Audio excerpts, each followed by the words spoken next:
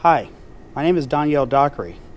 The last time I spoke to you, I was speaking about the PhotoStress process, and we started to discuss analyses that were in the dynamic range, specifically rotating components or reciprocating components. In this particular demo, I'm going to show you what it looks like to take the PhotoStress system and apply a stroboscopic light source to it and allow us to see the full field behavior of stresses that are happening on a fan blade.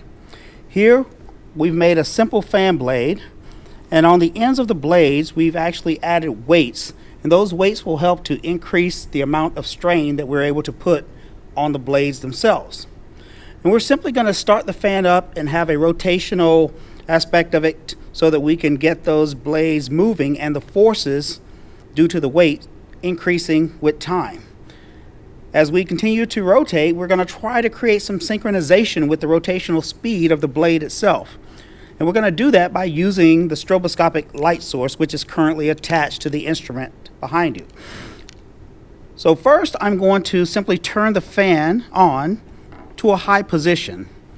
As you can see now, the fan is starting to rotate. Visually, we cannot see the fan at this point because it's moving faster than our eyes can actually pick up. The frame rate is just too quick. But by using the stroboscopic light source that is attached to the PhotoStress system, we will be able to slow this fan blade down to the point where we can visually see all the stresses that are happening on the part. To do so, I'm simply going to turn on the stroboscopic light source, and I'm going to use this device here to capture the rotational speed in RPMs. Currently we're showing about 3,200 RPMs. With a few adjustments, I should be able to get it to slow down and almost look like a static analysis. So simple adjustments to the rotational speed will allow us to do so.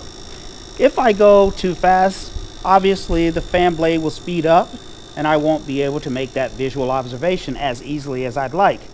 But once I've found the true rotational speed, the fan blade will approach a sense of a static condition. It will basically look like it is not moving, although we know it really is. And at that point, just like any other analysis that we might want to do with PhotoStress, we simply look through our optical lens assembly. Using our optical transducer called a compensator, we can quantify all the values of stress that we see visible here.